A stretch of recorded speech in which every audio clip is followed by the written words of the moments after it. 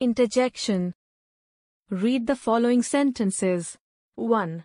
Ah, that feels wonderful. 2. Humph, he probably cheated to make such good grades. 3. Oh dear, I don't know what to do about this mess. 4. Well, duh. That was a stupid thing to do. 5. Bless you. I couldn't have done it without you. In the above sentences, all the highlighted words are used to express some kind of emotions or feelings. Definition: an interjection is a part of speech that demonstrates the emotion or feeling of the author. Here is a list of some interjections with their meanings. Ahem, the sound of someone's clearing their throat in an attempt to get your attention. Ah, used as a call for help or when someone is scared. Boo, used to scare someone or to voice disapproval. Used when you didn't hear or understand what someone said.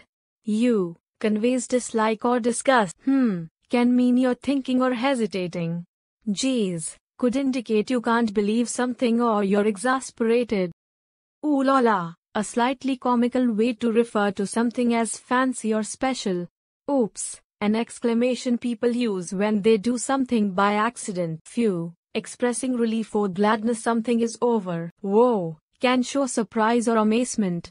Yahoo, expresses joy or happiness. Yeah, demonstrates a very strong affirmation or approval. Yoo-hoo, an expression used to get someone's attention.